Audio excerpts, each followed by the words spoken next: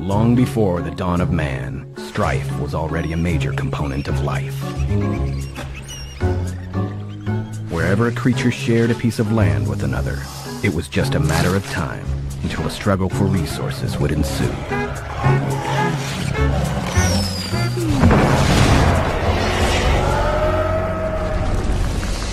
Man was no different, showcasing a perverse fascination with violence. Man and civilization brought forth more innovative ways of taking human life than any other function needed for survival.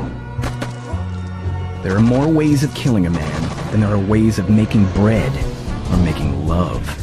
And while the latter two are quite limited in scale, man has been beyond imagination with his capacity to destroy life with one push of a button. Between uncontrollable crime in the streets and escalating war on the borders, it was all just a matter of time.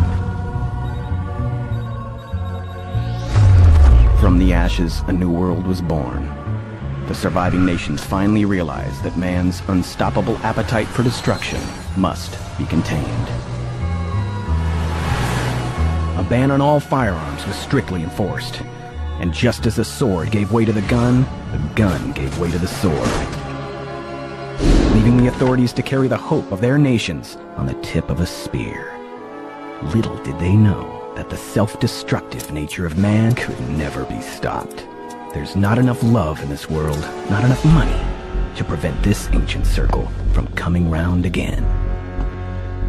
When the time is ripe, evil will rise. Personified in our case with a woodcutter. Nicola is his name, and this is his town, his land, the godforsaken place where our tale begins. And as many ways as there are of killing a man, there are equally as many ways of telling this old tale of strife.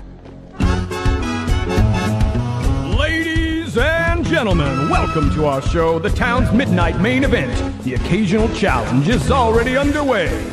On one side, in a gray suit, red hat, is killer number 2. Representing Nicola's undefeated gang, along with 20 soldiers from their Red Army. On the roof, all in gray, are scouts from the Proletariat League of Defense. And on the far side, in menacing militant fatigues, led by Valentine, are the contenders of the hour.